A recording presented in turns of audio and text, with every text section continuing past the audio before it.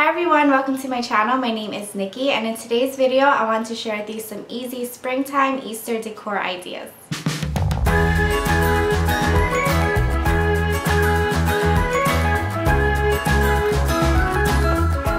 So this video is sponsored by Graphic. They reached out to me to check out their website. So they have the largest unlimited download library of graphics, photos, vectors, illustrations with more than 350,000 images and growing.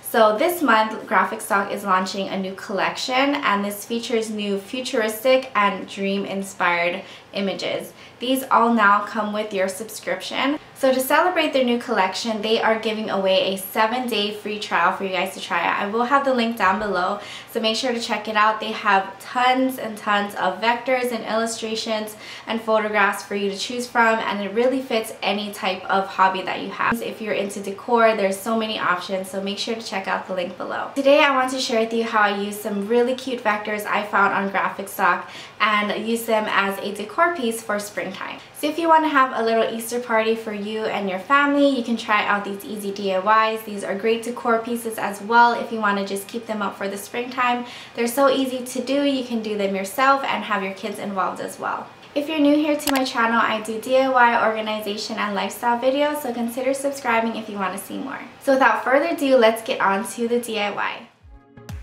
Let's start with these adorable spring decor framed art. Browse Graphic for a couple of spring vectors that match your interior style. With so many options, you're bound to find one that you love. You can add your own text, which is optional, or print them as is.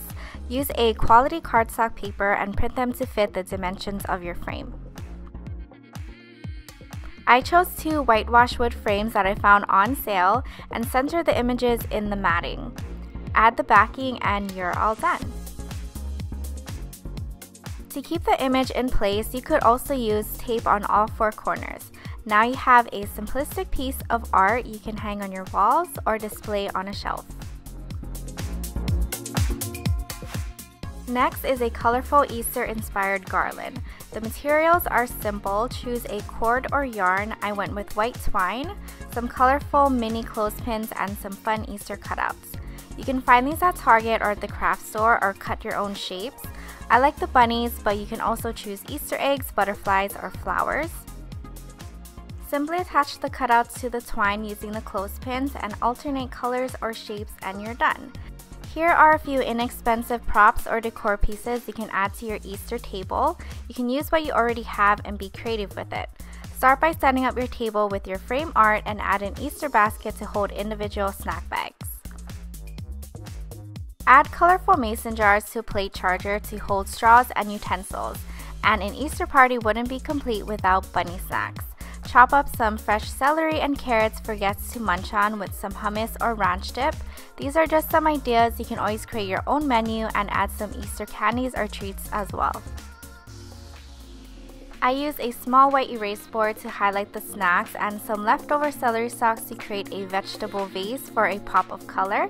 I had a lot of fun creating these DIYs. Leave me a comment letting me know what your favorite springtime treats are, and tag me in any photos if you decide to recreate any of these DIYs. Thank you guys so much for watching this DIY video. I hope you guys enjoyed it. Please consider subscribing to see more videos like these, and hit the thumbs up button if you enjoyed it. Make sure to check me out on my social media. I will have the links down below. Also check out Graphic for your 7-day free trial, and I'll see you in my next video. Bye!